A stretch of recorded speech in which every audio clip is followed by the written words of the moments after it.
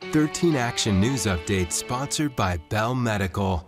I'm Trisha Keene. Right now on your 13 Action News Update, a big change coming for people getting unemployment benefits, with some federal programs ending after tomorrow.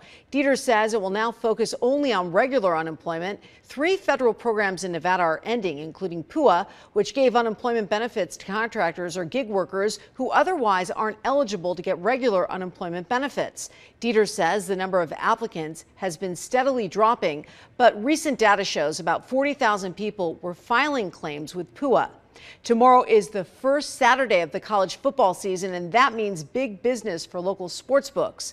But even at the peak of the pandemic, sports betting didn't slow down, thanks to the shrinking stigma surrounding the industry and new bettors like women placing a wager. And it's even easier now to place a bet because you can do it on an app. The return of football contests are also a big draw for bettors. Circa, for example, has 2 contests during the NFL season, offering up a total of $10 million in prizes. Danny. Well, as we head into the holiday weekend, do expect things to heat up. Thursday, Friday, beautiful with seasonal temperatures and sunshine.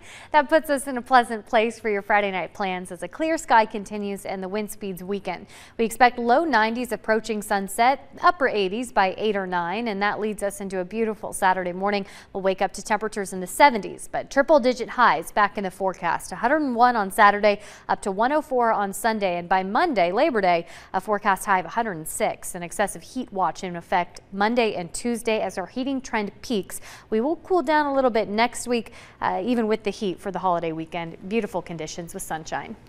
And that was your 13 Action News Update. You can always get the latest news at ktnv.com.